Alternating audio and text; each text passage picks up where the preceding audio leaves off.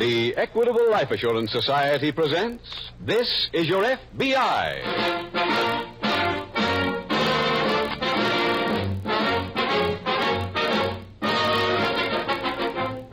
This is Your FBI, the official broadcast from the files of the Federal Bureau of Investigation.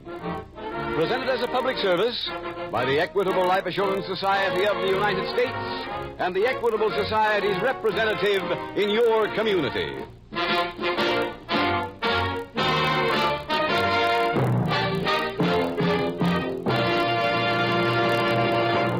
Now, a representative of our sponsor, the Equitable Life Assurance Society of the United States. On my block lives a widow with 17-year-old twins, boy and girl, just starting their freshman year at the university. People often wonder how she can afford to keep two children in college. Answer is, she can't. Those kids are going to college on an equitable education fund. And that fund was created by the first policy I wrote when I became a representative of the Equitable Society 16 years ago. In approximately 14 minutes, I'll be back to give the whole story of an Equitable Education Fund, an important contribution to American education made by the Equitable Life Assurance Society of the United States.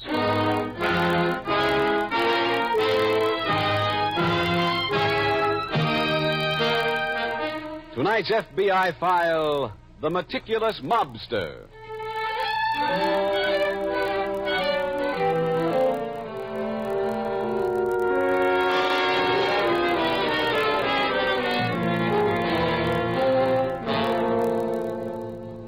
The Federal Bureau of Investigation cooperates in presenting this program because it feels that the public should know the facts about crime. It does not present those facts, somber as they are, in an effort to frighten you, but merely to acquaint you with the true picture of things as they are. From statistics already compiled, it seems certain that there will be more than 1.5 million major crimes committed in this country this year, an average of better than 5,000 a day. There are some to whom that fact will mean nothing, for they labor under the misconception that crime is far from their daily lives. That is simply not true. For whoever you are and wherever you are a victim of every crime that takes place anywhere in the nation. A crime wave such as this country is currently witnessing ultimately touches everyone and makes him share the financial cost of that wave. Nor is that cost small enough to be dismissed. For the crime bill literally runs into the hundreds of millions of dollars each year, a sum so great that it now more than doubles the amount of money spent everywhere in the 48 states on education.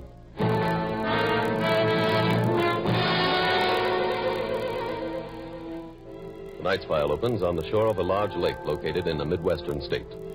It is late afternoon. Leaves have almost obliterated the gravel walk that runs beside a row of deserted summer cabins. All deserted, that is, except one. And in that one, a man sits, slowly shuffling a dog-eared deck of cards as the front door opens. Who's that? It's I. John? Yes? Oh, where's Pete? He stayed in town. How's Mr. Parks? Oh, he's okay. Where is he? In his room, sleeping. I don't know how he puts up with it here. What? What do you mean? This place hasn't been cleaned since he came here. Well, what is he, a guest? Is this a hotel? We kidnapped the guy, remember? We're holding him here for dough. That still doesn't excuse the appearance of the place. Where's the sink? Oh, right over there. Wet swimming trunks on that chair, those clothes piled up in a corner, a stale sandwich on the table. It was that way when we came. Oh, what's the use? Well, look, I'd rather be living like this than washing my hands every 5 minutes like you. Germs are good for you once in a while. Well, you certainly should be an authority on that. Oh, look, did you come all the way out here to pick on me? Hardly. I came to arrange for Mr. Parks to leave here tonight. Well, how come? Pete has collected the ransom money. Mr. Parks goes back home.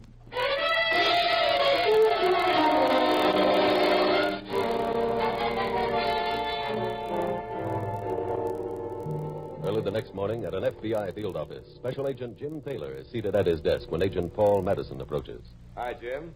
Oh, hello, Paul. How was the vacation? Fine. Busy? Yeah. On what? Well, I guess you could call it a jigsaw puzzle. Huh? See these papers? Yeah. Well, each one is a different clue. What's the case? A man named Eugene Parks was kidnapped just a week ago, picked up outside of his home. His family notified us as soon as they received the first note. Is he a wealthy man, Jim? Yes. Family put ads in the papers, negotiated. Finally, yesterday morning, the ransom money was picked up by the kidnappers. Has Parks been released? Yes, he came home late last night. I just left him for him. He's still extremely tired and nervous. What was his story, Jim? 2 men accosted him outside his home. They bundled him into a car. He was blindfolded and driven for what he felt was, about 5 or 6 hours before he arrived at their hideout. They might have just driven him around in circles. Yeah, that's true. Well, once at the hideout, his blindfold was removed. He found himself in a small room of what was obviously a roughly constructed cabin. Any windows? No. Could he describe the 2 men? No, they wore masks whenever they came in to see him. Then what are your clues? Well, Mr. Parks very wisely paid attention to sounds outside the cabin. Uh-huh. They let him keep his watch, so he was able to keep a time pattern on what he heard. That's what's on these pieces of paper here, Paul. Oh, what are they? Well, this first one has to do with boat whistles. Parks says he specifically heard them at about 10:30 in the morning and 4:30 each afternoon. Puts him near water. Yeah. He also heard music, band music. It came from a distance, fading on and then fading off. Fading on and on. Mm-hmm. Could have been on a boat. Yeah. Then there was a plane that crossed overhead at approximately 11:35. Each morning? Yeah, that's right. Any other clues? Well, one more. That's the real puzzler. The night before he was released, Parks heard a lot of trucks drive past the place where he was being held. Now, prior to that, he had never heard any traffic. And that's all I could get from him this morning. Well, you have got a jigsaw there. Yeah. Well, I'm interviewing him again this evening. He should be rested by then. If we can learn where he was, Paul, we should get a good lead on who did the kidnapping.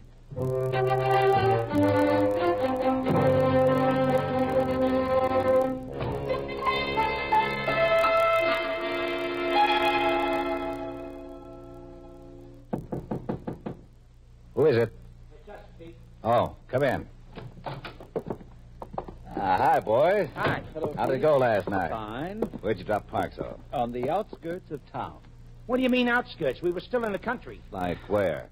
By Blue Hills Bridge. I told you to drop him in town. What happened? Park started to sneeze. That's what happened. And old Germsy here dumped him out. That had nothing to do with it. Oh, no? No, we passed several police cars on the road, and I thought it was best to get rid of it. Oh, yeah? Well, then why did you tell Hold me? it, both of you. We got business to tend to. Money business. Oh. Splendid. How much did you collect? The full amount. 25 G's? Uh-huh. Here's 5 for you, Artie. Thanks, Pete. And, John, here's your 5. Thank you. Now, you boys both know about ransom money. It's always hot. Serial numbers are in banks and stores, so I'd advise you to stash it away for a while. Well, how long? A couple of months at least. But I ain't holding, Pete. I'm a real empty pocket. I'll advance you some cash to operate with. A very wise decision. Why? Because you couldn't resist spending the ransom. Now, look. You know your weakness for whiskey. What do you mean weakness? Now, Whiskey's wait. my strength. All right, boys, all right. Well, That's why enough. don't you tell him to Really, stop picking on me Now, every wait time a I minute. open my mouth? Wait a minute. Here's what I think you both should do with the money. Stash it in a bank. That's how I operate. I keep a safe deposit box in a joint upstate. You do the same. After a few more jobs, we'll all have enough to retire.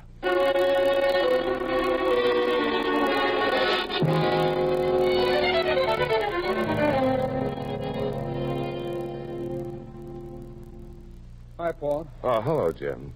You interviewed Mr. Parks again? No, I checked over there. He's still sleeping, but I have made some progress. Good. What happened? Well, the first step was to get a general location of the cabin. Knowing it was near water, I checked first on Walnut Lake. And? And it seems to be the right location. Good.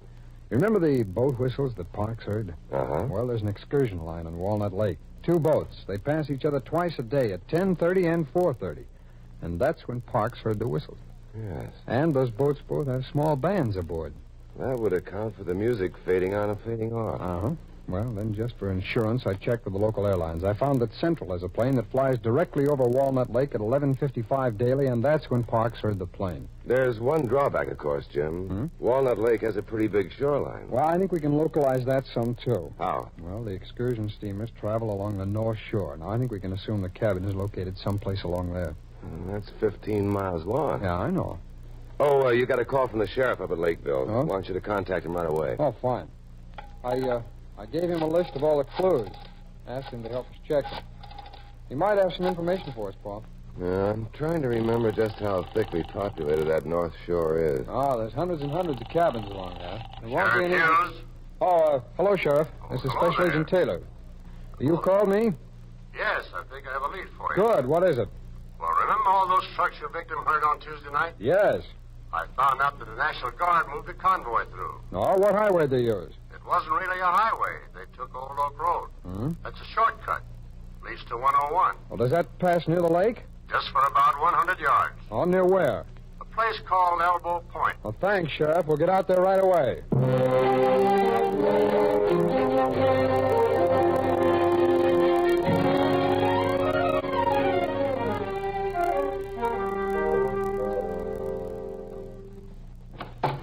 Pete? I'm in here. Oh. Pete, I wonder if I might talk with you for a few minutes. You're here, aren't you? Go ahead. It's not exactly a pleasant subject. Well, get with it, John. And don't rub your finger on my desk. There's no dust on it. Sorry. Now, what's your problem? It has to do with Artie. What about him? He's going to get us into trouble. How? Well, for one thing, I asked him to clean up the cabin when he left. He promised he would. I went up there this morning just to check, and the place was a shambles. So? If the police had ever come there, they could have gotten a dozen leads. I spent most of the day scrubbing and cleaning it up. Must have had fun. Now, Pete, this is no joking matter. I've got more to report on, Artie. What? You remember the advice you gave him yesterday to keep the ransom money, not spend it? Uh-huh. Well, he was in every saloon on State Street last night. Every time he bought a drink, he'd break up 20. I advanced him some dough. This wasn't the money you gave him. How do you know? I have one of the bills he spent right here. I checked it with my take. Judging by the serial number, I'd say this is definitely part of the ransom. Let me see that. Here. Where's Artie now? Still carousing, I should imagine. Go look for him. Tell him I want to see him right away.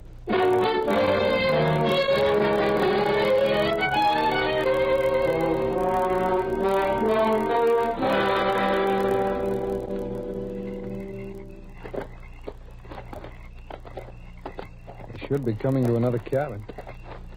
Paul, flash your light over there to the left, will you? Sure, Jim. Yeah, there's one. Over under the trees. Come on. There's nothing more dismal than a summer resort out of season. Yeah. Hey, listen. One of the winter residents. Yeah. Now, how many more cabins on this stretch of shore? Well, let's see. We've searched 14, huh? 4 more to go. Looks like they found a cabin over there. Huh? Uh-huh. He's a friendly little character, isn't he? Got the keys? Yeah. Is there a number on the door, Paul? 15. Let's see. Our caretaker said 15 and 16 operate on the same key. Paul, shine your light over here, will you? Sure. Thanks. Yeah, here it is. Go ahead. Thanks. And just like the others, the light switch should be right here. I got it. Well, let's take a look around, huh? Okay. One good thing about these places, Jim, only 3 rooms. They're easy to search. If we had... Paul, wait a minute. What? You notice anything about this place? What do you mean? Anything different from the other cabins we searched? Let's see. Look around it. No empty tin cans? No old newspapers? No moldy bathing suits? Yeah, the place is practically spotless. That's right. Paul, this cabin hasn't been empty since Labor Day. Look. Here on this table. Not a speck of dust. This place has just been cleaned. Yes. Come on, let's get the kit from the car. If we give this place a thorough going over, I think we can identify the kidnappers.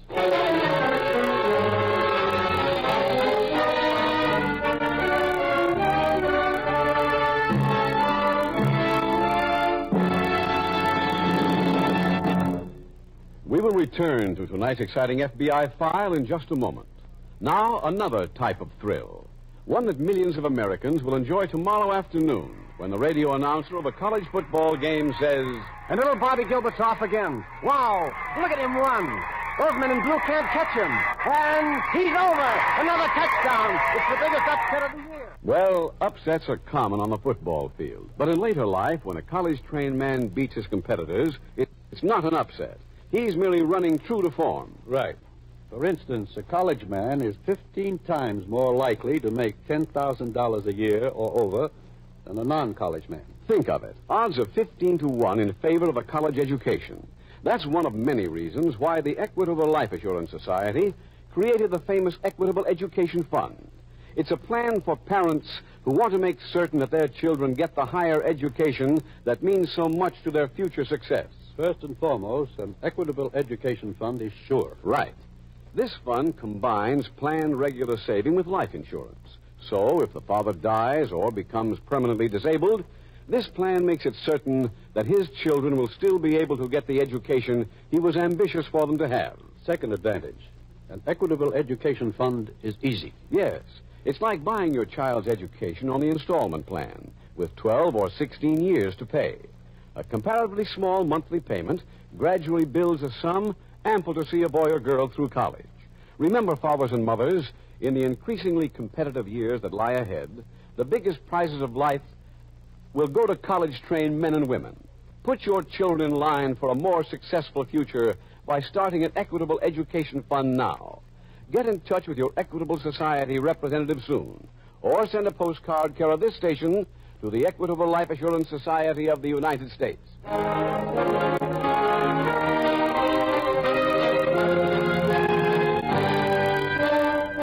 And now back to the FBI file, The Meticulous Mobster.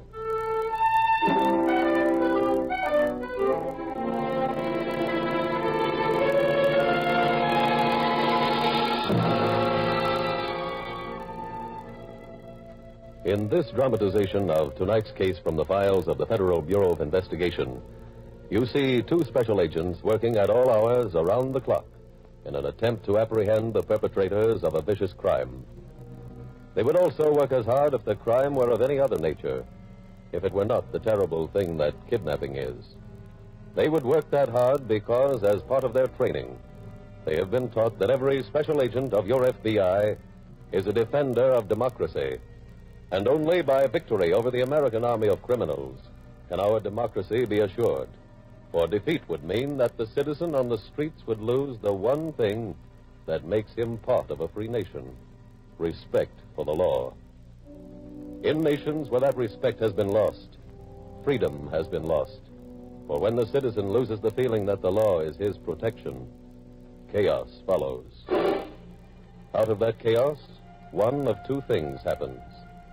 Either the nation collapses entirely and disappears, as nations have, or a dictator emerges with a program of promises, glittering, impossible promises that enable him to take command.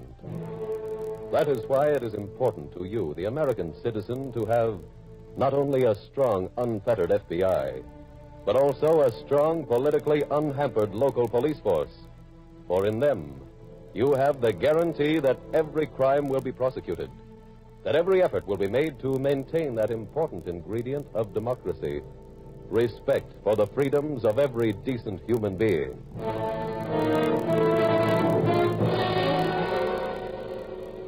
Tonight's file continues early the next morning in the office of Pete Carson. Who is it? Come in. Oh, I'm glad you're still here. I've been waiting for you. I've been waiting all morning. Didn't you get word I wanted to see you? Yeah, but now What's this I hear about you spending the ransom dough? Look, Pete, that can wait. Don't try to change the subject. I hear you've been passing it in every saloon in town. Pete, I got something to tell you Just now. wait till I finish. You didn't clean up the cabin after you left either. If you'll only... You left it looking like a pigsty. If the cops had found it, we'd have had real trouble. Luckily, John cleaned it up. But, Pete, that's what I come to talk to you about. Will you let me finish? But this is about John and his cleaning up the cabin. He's in the clink. Huh? John was picked up by the FBI this morning. How do you know? I got word he was looking for me. I went by his hotel to find out what he wanted.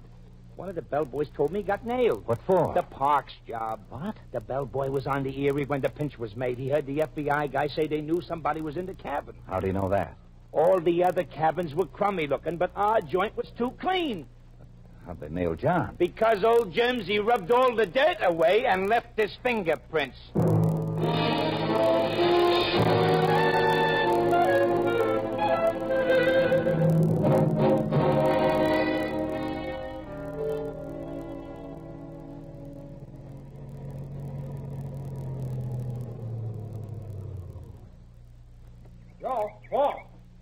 Oh, hi, Jim. I got your message asking me to meet you out here at the cabin. Good. I came out to the lake this morning. I checked with the storekeepers in the village. I showed them John Douglas's picture. They want to identify him? No, but I thought of another angle. There must have been a lot of trash in the cabin. When it was cleaned out, it had to be thrown someplace. Well, there's a trash pile out in back there. I just about look it over. Come on. Okay. Oh, Paul, did you re-interview John Douglas? Yeah, for over an hour. Get anything? No, just the same old double talk. You never heard of Eugene Park.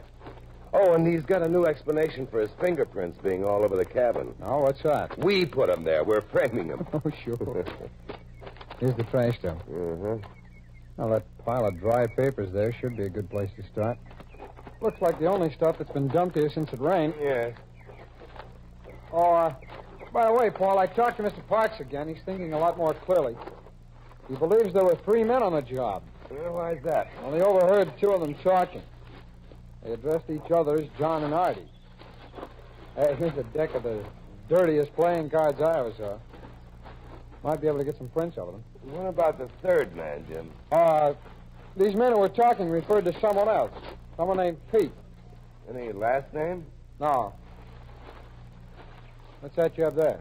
Oh, paper bags, bread wrappings. Well, according to Parks, they talked as if this Pete was the boss of the outfit. They said he... Hey, wait a minute. What? Here. Take a look at this. It's a charge slip from the gas station. Let's see. Yeah. Signature on the bottom is pretty well blurred. First name looks like Pete. Yeah, it does. Paul, this could be a valuable find. We better check this with this gas station.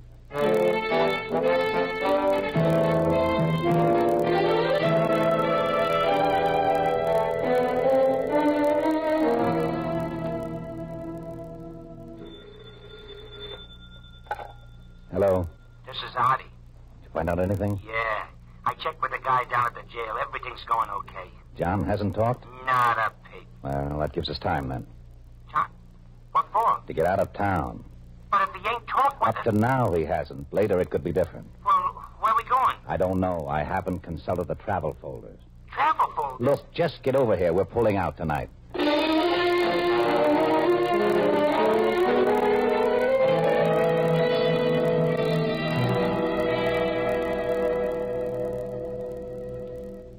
Hey, Jim, how'd you make out? Well, I checked with the gas station. I showed them the charge slip. They sent me down to the company's office. Get anything there? Yes, the account number showed it was signed by a man named Pete Carson. He lives at 723 Post Street. I went through the files. I dug out his record and picture. Did you go to his home? No. Why not? Well, I talked with the SAC. He doesn't think this gas station slip is strong enough evidence. No, I suppose not. If we'd found it in the cabin, Hey, wait a minute, Paul. Huh? I'm going back to that company office. What for? I just thought of something. I'll call you back if I get it.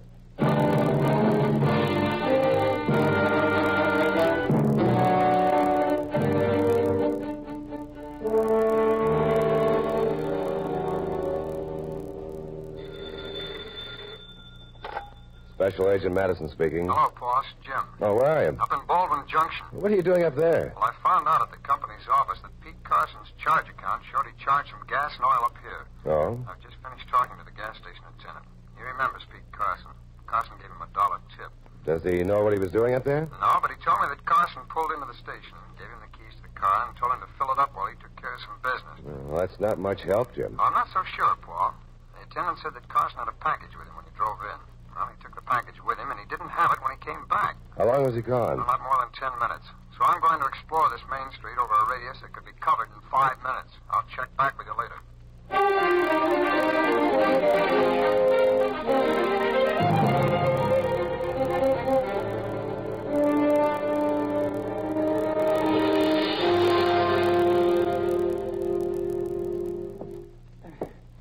Hey, what will we do with this box, Pete? What's in it? Oh, all the papers from your file. We'll burn it.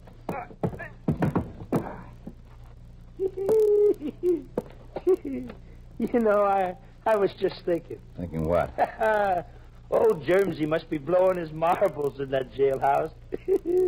No clean bed, no clean place. That's why he won't be able to take it much longer. What'd you do with that big keister? Oh, I put it in the back room. Well, I'll go load it up. Look, why don't you go home and pack? The train leaves in an hour, you know. Well, okay. You can meet me back here. Right.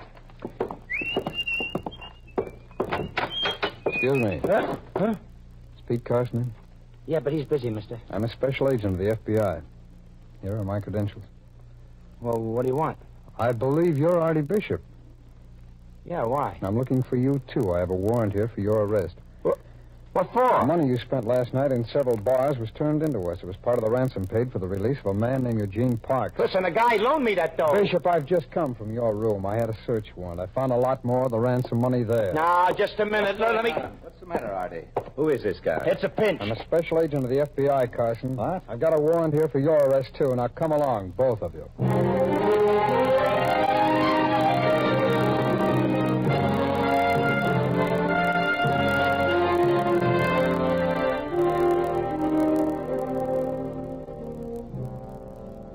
Pete Carson, John Douglas, and Artie Bishop were placed on trial in a federal court and were given 25-year sentences for kidnapping. Special Agent Taylor found the evidence at Baldwin Junction that linked Pete Carson to the Johnson kidnapping. Evidence in the form of $15,000 worth of the ransom money. In making his survey of the main street of the town, Special Agent Taylor took the trouble to show Carson's picture to each person he interviewed. And when he reached the Baldwin Junction National Bank, his troubles were rewarded. The clerk at the safe deposit box section recognized Carson's picture, and from that point on, the case came to a rapid conclusion.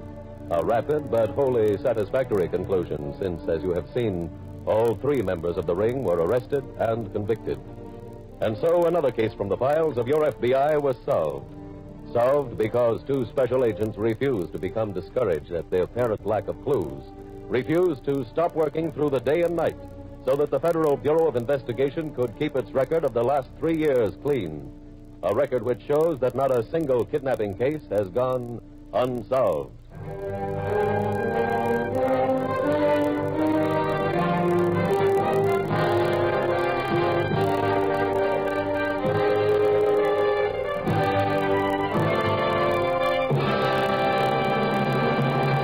In just a moment, we will tell you about next week's exciting case from the files of your FBI.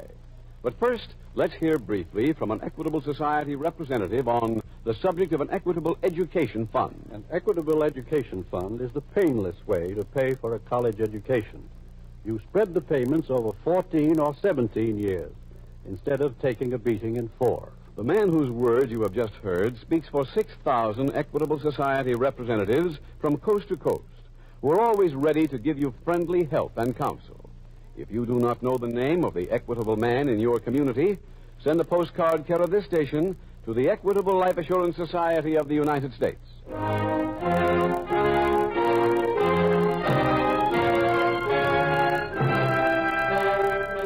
Next week, we will dramatize another case from the files of the Federal Bureau of Investigation.